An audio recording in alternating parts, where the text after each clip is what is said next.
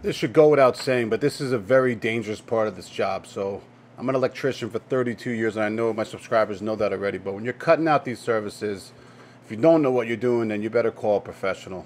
But this is just like disconnecting 240 volts inside your house, except you're up on a ladder. So just be safe. All I'm doing is cutting them out, and I'm putting some vinyl tape around the live ends until I'm ready to cut in at the end of the day. If you don't feel comfortable doing this, call a professional. Alright, so being that this side is in the sun right now, I'm going to get the hell out of the sun and go work downstairs. I know from being here yesterday that by 11 o'clock I'll be in the shade over there, since it was shady 11 a.m. yesterday morning. So I'm down in the basement now. I'm going to remove the panel first, and then we're going to do the outside later on in the day. I didn't realize it was going to be so late in the day, but the first thing I did was I measured the voltage on the solar panel circuit breaker here that actually backfeeds onto the utility, and there was absolutely zero voltage there. So I'm not sure what the problem is. I was expecting to find something because I hadn't touched any of the solar equipment. I did before I got into the panel here, but after I measured zero voltage on that circuit breaker. So I don't know if there's something wrong with the inverter or the disconnect, or some kind of conductor is broken up on the roof where the solar panels are, but there was no power coming from the solar panels. Anyway, so once I take out all those circuit breakers, I then start removing all my grounds and neutrals, and of course I identify all of my double pole breakers. This was already done when this panel was upgraded. I think it said 1999. So there's also the two ground rods are also driven. I found one of them, I couldn't find the other, so I left the one in and added another one to complete the system. But being that these conductors were identified for 240 volts made things easier for me and sped things up considerably. So getting this panel out of here is kind of a pain in the neck. It's a tight spot. It's a nice clean basement. I got drop cloths down everywhere, and you just want to be clean and as efficient as possible when doing this work. Fortunately, there's nobody home, so it didn't matter what time I got done. Usually I tell people that the power will be back on by no later than 5 p.m. I'm glad that didn't happen here, because I didn't turn the power back on until about 8:45, and it was a long day.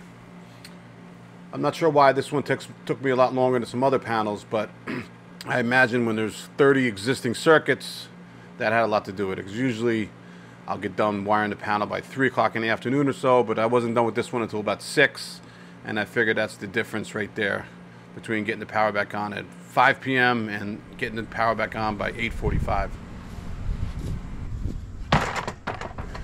So because that foundation wall bumps out about 6 inches, I have to account for that. So what I'm going to do is I'm going to cut this 2x6 up into 12 pieces 2 feet long, and then I'm going to add them onto each other to make up that difference before mounting the panel.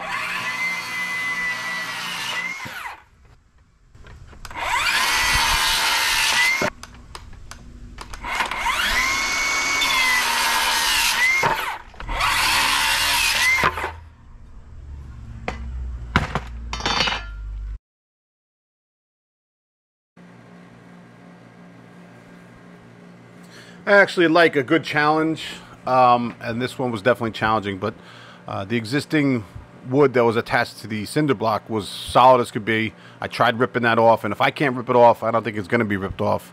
So I just added to it by adding these 2x blocks. There's 6 of them, like I said, 24 inches long, and then I mounted a 1/4 inch plywood to it. So a very sturdy installation here for sure.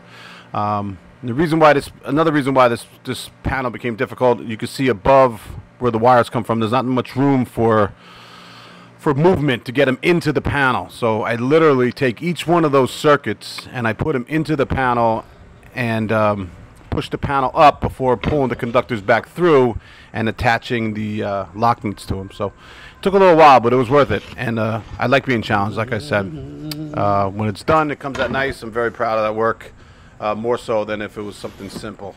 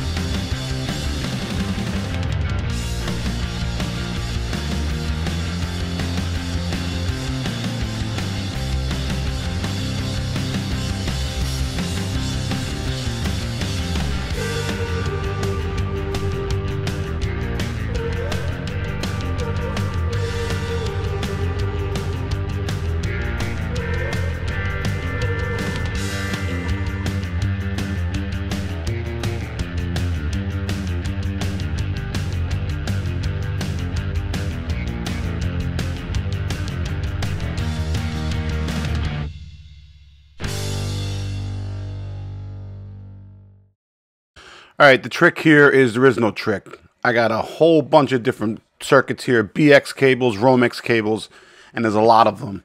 And I got to get the service entrance cable from the outside into the top of this panel. And as you can see with the ceiling right there, there's not a lot of room to work. So this is what you call a major pain in the ass to get all this work done, to plan it out accordingly and get it done and have it look neat. Takes a lot of time and a lot of practice. And I'm glad I got this done because it was a pain in the ass for sure.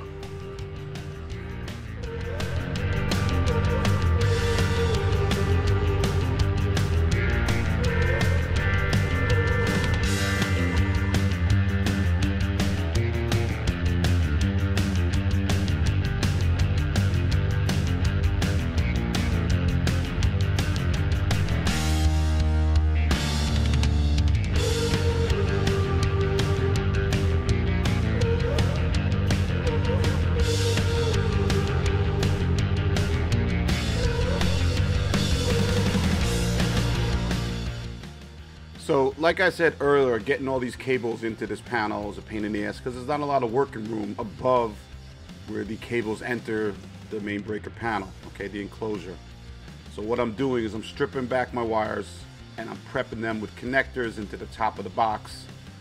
And I'm going to get all my wires inside the enclosure before I attach it to the plywood backing board there. And the reason why I do this is because there's no room up above to get those cables into the box if I don't do it here. So that extra foot of room you see there between the top of the box and the ceiling is the only space I have to work. So I prep all my cables, I get them into the knockouts, I put the lockouts, put the lock nuts in, and then I very delicately push it all up as one big assembly, which you'll see later. And if I haven't said it yet, I'll say it again. This job was a pain in the ass and took a lot of time. I'm glad it's over with, but it was a lot of work for sure. I keep saying that because I got to stress that it was a major pain in the neck, but got it done anyhow.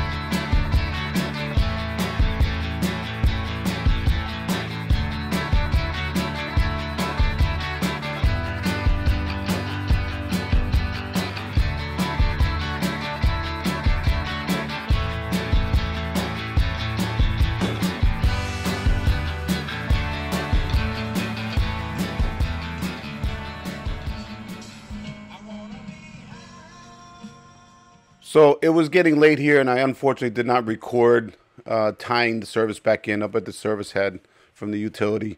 But once I do that, the first thing I do is I check the line side for proper voltage, and that's 240 volts from leg to leg and 120 volts from ground, from one leg to the to ground and the other leg to ground. That's how you know you have your proper voltage. And then before you put the meter in, you also want to check for any shorts on the load side. Go between your hot and your ground, and your hot and your hot. And if the main breaker in the panel is off, you should read no continuity at all. There should be no path there for any problems. If there is, then you could start arc welding very soon. So you check that, and then once you put the meter in, you check for proper voltage on the load side. And then on the back here, I'm just putting the date and the temperature and whether or not it was sunny or cloudy today, for the next guy to read that and make of it what he will, or she will. So now that the meter's in, I put the cover back on. Now I'm going to go back downstairs and turn on all the circuit breakers, including the main and the individual circuit breakers, and the job will be done. Before I turn that main breaker on, though, I just check for proper voltage again here to make sure everything's good to go. Alrighty. So now everything's back on. This is a quick look at the panel. I know some people frown upon the wire nuts, but there's nothing in the code that addresses wire nuts inside a panel. That's where you're supposed to do it. You might not like the way it looks or whatever, but when you got an old house like this and old circuits, some circuits just don't reach to the breakers or to the bus bars. So you got to extend them. I hope you enjoyed this video, and if you haven't already subscribed, please do that.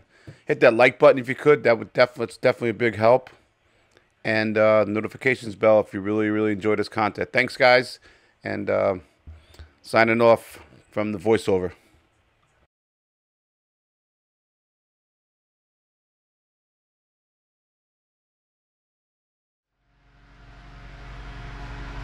Hey guys, if you're still here watching this video at the end, I thank you very much.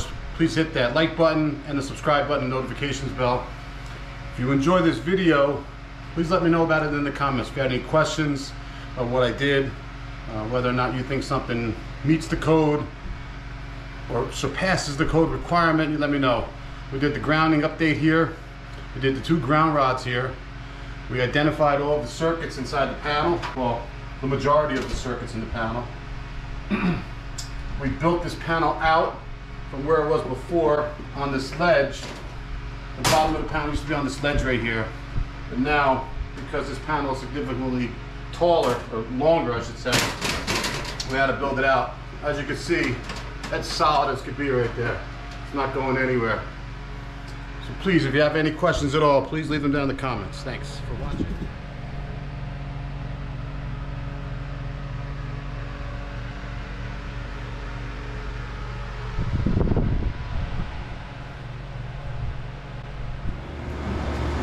Alright guys, so this is the outside here where the meter is. It's right next to some solar equipment. It looks like there's a solar load panel here. I'm not exactly sure, but there's some solar equipment up on the roof. I didn't get any readings of it on the breaker downstairs in the main breaker panel.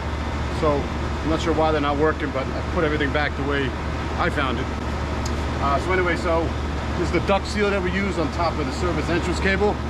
Very popular here in the Northeast. I know we don't do this all over the country. Here in New Jersey, this is how it's done with service entrance cable. We also have service entrance cable on the bottom, because that's also allowed, unless it's in an area where it's subject to physical damage. The back of somebody's yard here, or actually on the side of the yard, with a fence without a gate over here, I highly doubt any vehicular traffic is going to hit this. And I'm not worried about the landscapers with their weed whackings. I think the insulation on here, the sheathing on this cable is stronger than a weed whacker. So I saw that in somebody's comments. I'm trying to address that now. The other comment I saw was about wire nuts inside of a panel. Somebody was saying that was against the code. I don't know who said that. That's the most ridiculous thing I ever heard. That panel is a wiring enclosure, which is where you're supposed to make the splices. Now sometimes it doesn't look neat, I hear you. But if I didn't splice it inside the panel, if the conductor wasn't long enough, I would have to put it into a junction box, which is what I would do. If the wires are long enough to get inside the enclosure, I'll do all my splices in there all day long because it's easier and faster. And of course, it doesn't violate any section of the National Electric Code. You want to go to 110-12, it talks about workmanship, that's fine. I'll have that argument with you. I think it's fine. I've done it like this forever. Never failed an inspection for it. Anyway, going on a tangent. I just appreciate you guys watching the video. Just wanted you to see the final project. We did the whole service yesterday during the day where I cut it out, turned it back on by the end of the day. I got done at about 8:30 last night. So it was a long day by myself. It's like one of the hottest days of the year. It's over 90 degrees today and it was hotter than that yesterday. Fortunately, on this side of the house, I'm in the shade most of the day because of a giant tree right behind that camera. Otherwise, I'd be standing in the sun, and I don't think I would do this job. I'd have to wait until the fall to do that because it just doesn't make any sense to bake in the sun. I'm exhausted. This took a lot longer than it normally does. I was here on Wednesday doing the grounding system. I was here on Thursday upgrading the actual service. And then on Friday, I came back to fix some of this solar wiring that wasn't long enough to get into the panel. So I had to pull some new feeds through to connect it. And I did that today, and I also labeled the panel today, which also takes a amount of time. I work by myself, so that takes a lot of time sometimes. Fortunately, this is a good friend of the family, my friend Lisa's house, and there's nobody home here today, so I was able to just come in, do what I had to do, without affecting anybody on their computer or their internet service or anything like that. So, job is done now. I'm gonna send her a final invoice, and look forward to seeing you guys on the next video. Thanks for watching, take care.